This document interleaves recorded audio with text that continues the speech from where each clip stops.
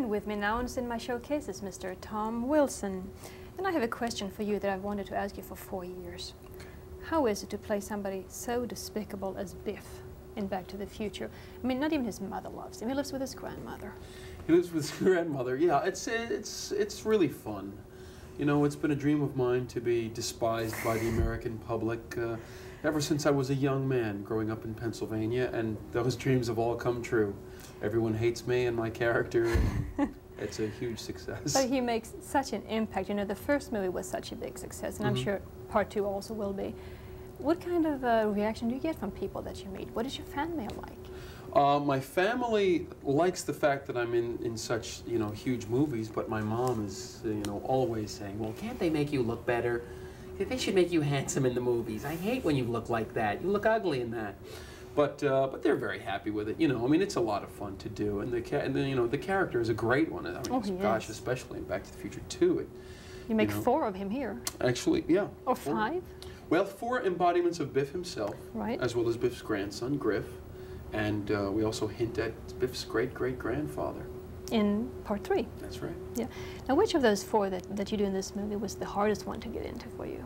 The hardest one was probably the oldest. You know, was Biff as an old man, nearly 80 years old, because it took about 6 hours of makeup every day to get into that character, as well as trying to keep it a subtle change in aging rather than doing just the textbook caricature of an old man and what everyone's impression in their mind is of an elderly person, as opposed to trying to be an actual, realistic, believable older person.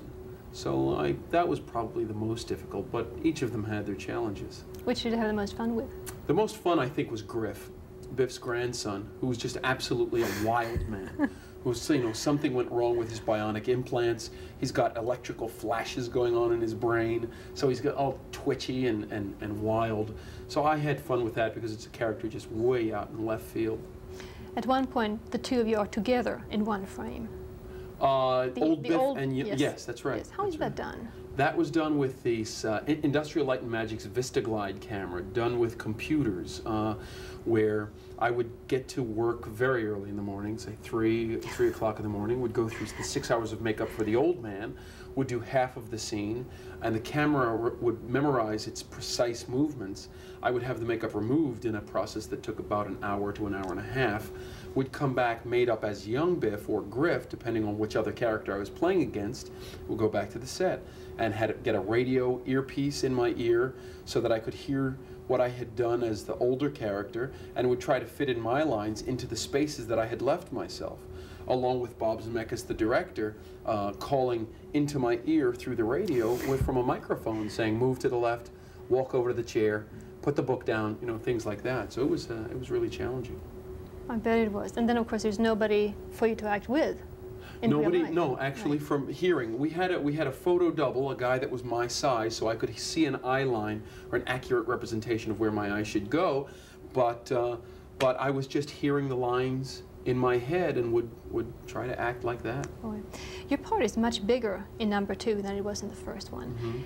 Was that something you looked forward to when you started the movie, or was that an added responsibility, say? Well, it's both, but of course it's wonderful, you know. I mean, my gosh, to be given a role like this one with doing, you know, 6 different embodiments of a character was fabulous. And it's a little scary. It's a little scary to be, you know, biting off such a huge piece of a movie. But, you know, I didn't have much choice but just to jump in the deep water and start swimming like crazy. You started out as a stand-up comedian, didn't you? How did that help you in approaching all these characters? It helped me in just the delivery of comedy. You know, as a comedian, you just get used to standing up there on your feet, having several hundred people watching you, expecting something to come out, and you have to put on a show.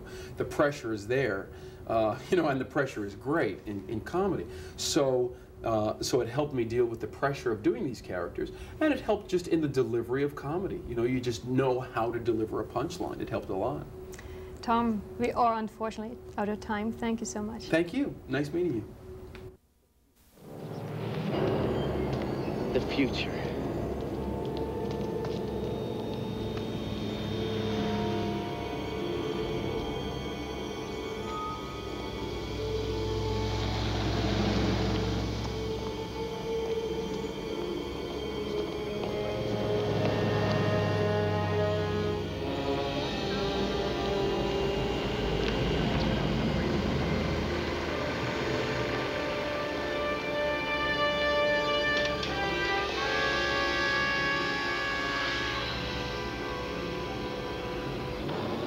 Welcome to Texaco. You can trust your car to the system with the star. Checking oil. Checking landing gear.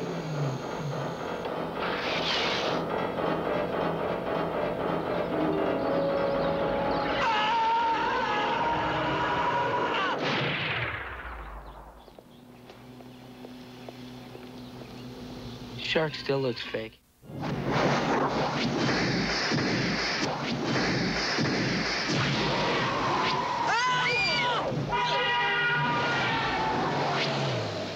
What the hell was that? Taxi cab. What do you mean a taxi cab? I thought we were flying. Precisely. All right, Doc, what's going on, huh? Where are we? When are we?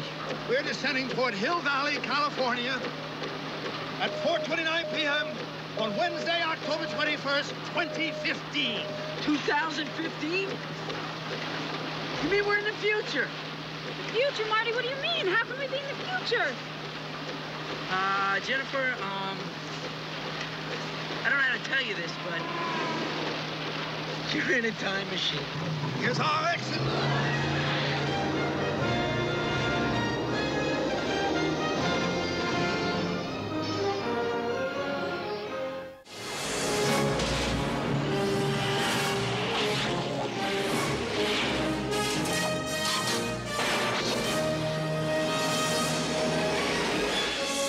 You've got to come back with me. Where?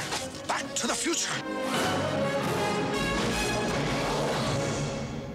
Are we back? We're back.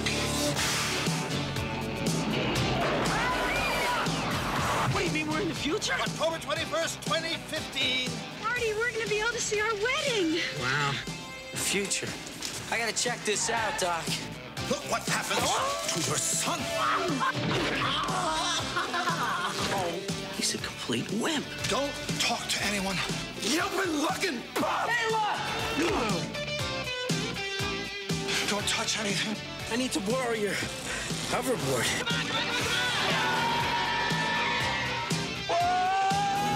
And try not to look at anything. I didn't invent the time machine to win at gambling. I can't lose. I invented the time machine to travel through time. Hey, Doc, I'm all for that. What's wrong with making a few bucks on the side? The time continuum has been disrupted, creating an alternate 1985. It's like we're in hell or something. No, it's Hill Valley, although I can't imagine hell being much worse. Eat less, slackers! Biff? Hello? Hello? Anybody home? Well, that can't be you. You're so big.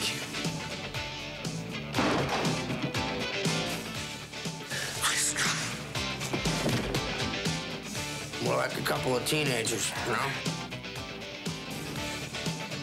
Mom, is that you?